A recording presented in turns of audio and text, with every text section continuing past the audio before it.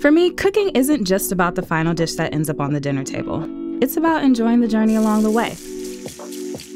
With each recipe step, I've found that spending time in the kitchen can provide a total sensory experience if you let it. Using ingredients that are just as fun to discover and prep as they are to eat, I'm sharing with you some of my most indulgent dishes, crafted to delight all 5 of your senses.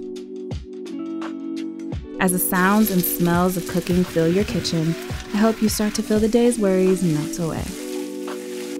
We're putting everything we have into each and every dish and getting back so much more in return. So let's not wait any longer. Time to get cooking.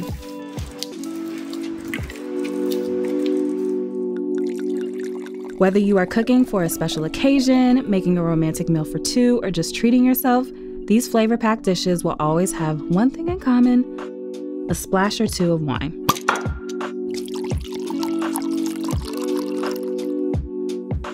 On tonight's menu, I'm cooking a Cuban Oxtail Stew with a Black Bean Risotto. What makes this dish so special is that the oxtails are slowly cooked in a luxurious Petite Syrah wine sauce. A nod to Cuban flavors, this dish also puts a spin on the traditional rice and beans with a creamy and cheesy risotto packed with flavor. I already had my glass of wine poured, so let's get started.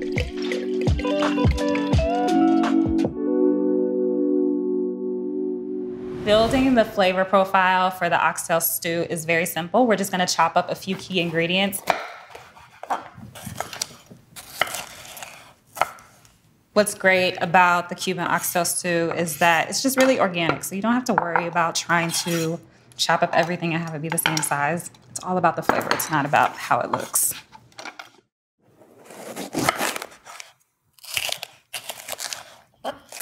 I'm definitely a self-taught home chef. One of the tell signs is how long my nails are. Generally, chefs in restaurants keep them pretty short, but I like to get my nails did, so I've just learned how to chop successfully without cutting off my fingers.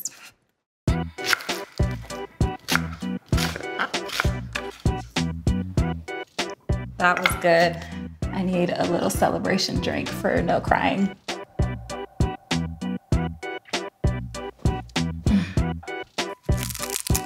One thing about the garlic, you don't need to mince it, you don't need to chop it, you just need to release all your anger on it.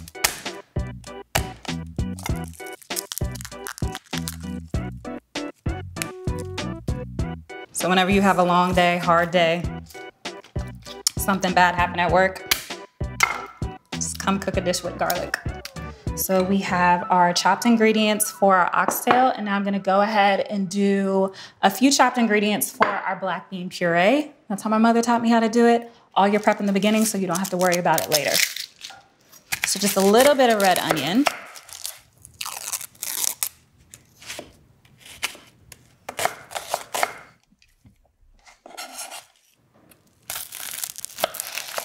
I once saw on Twitter that someone was talking about how, why is it that we didn't realize how great shallots were until we were in our 20s, mid-20s? It's definitely the case for me. I love them now. I usually substitute all types of dishes with shallots instead of a regular red or white onion.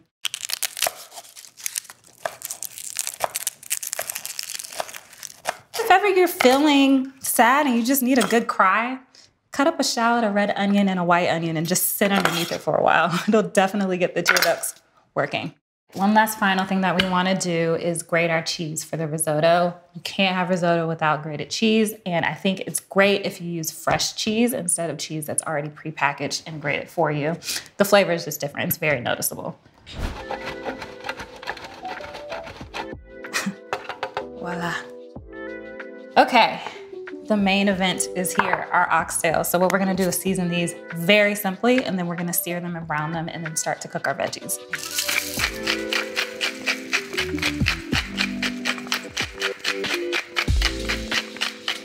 So we do wanna kind of over season a little bit just because there's a lot of liquid that's gonna be added and tomatoes, which is very acidic. So you wanna make sure that you balance that out with proper seasoning. We're just gonna dust it with a little bit of flour and then we'll flip it and do that on the other side as well. This Cuban oxtail stew is completely different from how my parents cooked it or how my family cooked it. which I find pretty interesting how we are all connected through food. We all have these dishes that everyone just adores, but we all cook it differently. Still turns out great.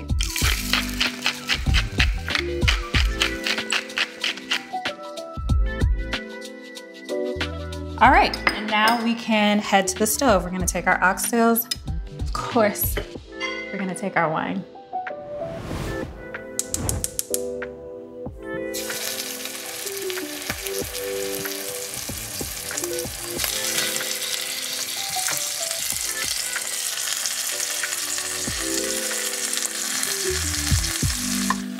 All right, see if these are ready to flip. That golden brown color, that's what we want. So we can take these out. Smells so good already. And then I'm just gonna add a little bit more oil. And then I'm gonna throw my veggies and my aromatics in here to start sauteing and sweat down.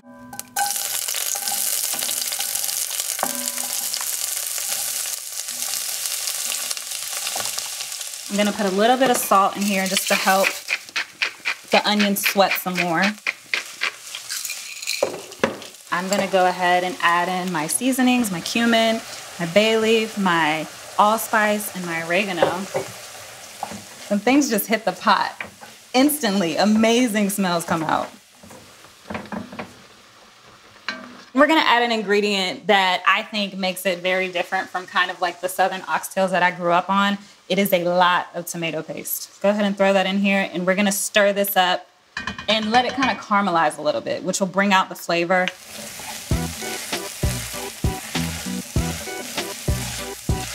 All right, so we've got that stirred up, and we're just gonna add these oxtails back in so they can be in their happy place, their safe space for now.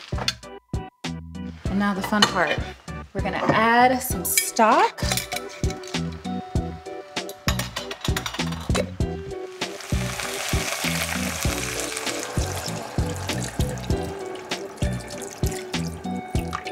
And then we are gonna add our wine.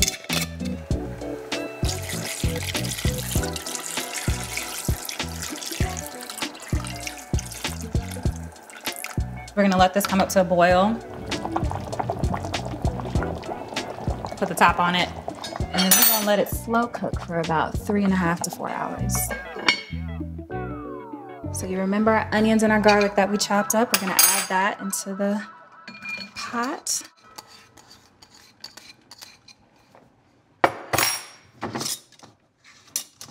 Along with our black beans.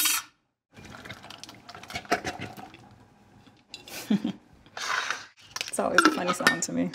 And then we're gonna add in our seasonings, which it's pretty typical: bay leaf, cumin, a little bit of dried tarragon, and chicken bouillon cubes. That is what is gonna give it its flavor.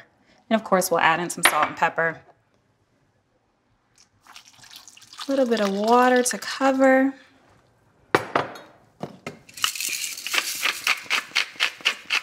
Got our salt.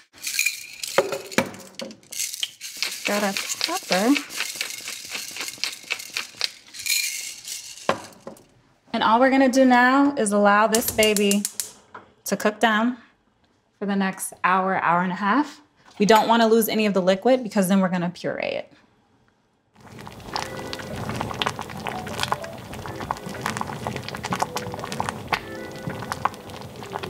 So it's always a game of trying to find the bay leaf before blending it. And I'm gonna be honest, sometimes I just leave it in there and, you know, see who finds it. They get a prize.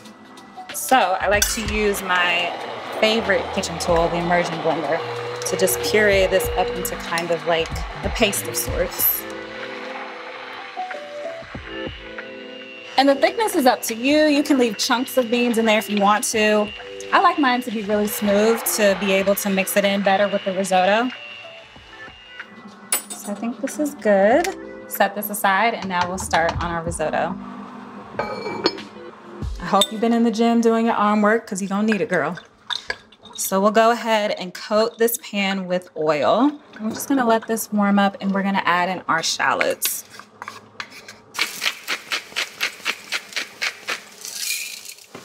Now we're gonna add in just a little bit of water, and that's gonna keep the shallots from burning while they continue to cook.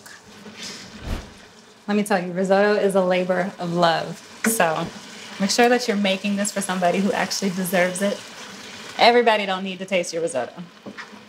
All right, looks like most of the water is out. So what I'm gonna do now is add in my rice.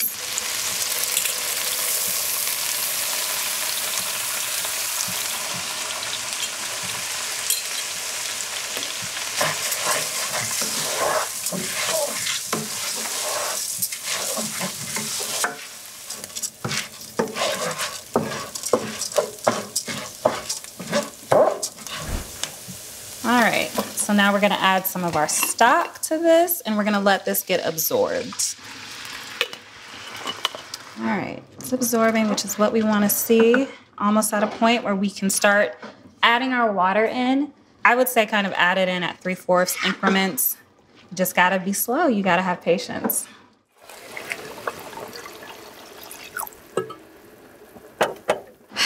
Let the games begin.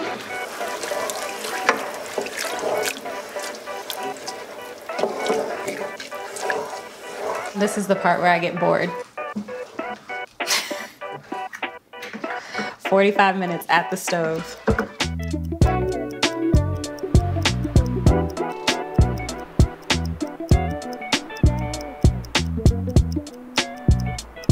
All right, it's pretty good.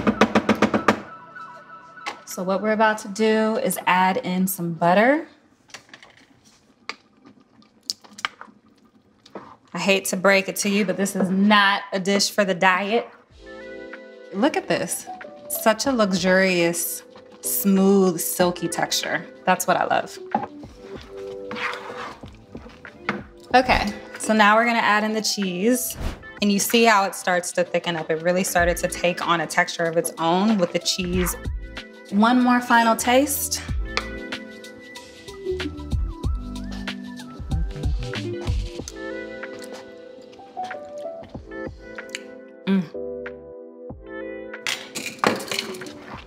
I'm telling you now, whoever you make this for is gonna love you forever. So I hope you're ready to deal with life with them, because they're not leaving you after this. All right, now let's plate. All right, I cannot wait to dig in. It's just so bright and colorful. I can tell the flavor is there. The meat is so tender that it's falling off the bone. I cannot wait. A little bit of the sauce, because this is, after all, a stew.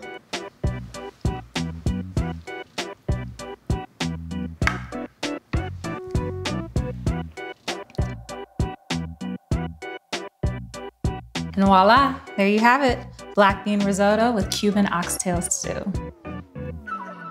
Cheers.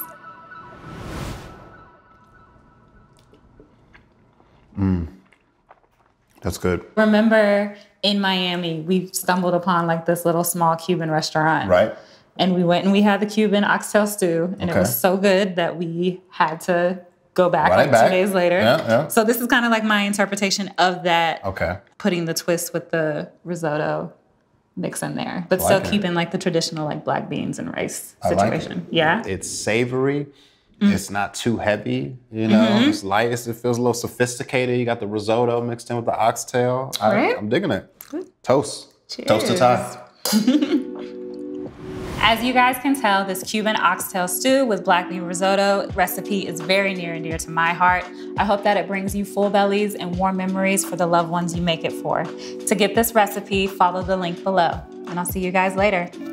Bye.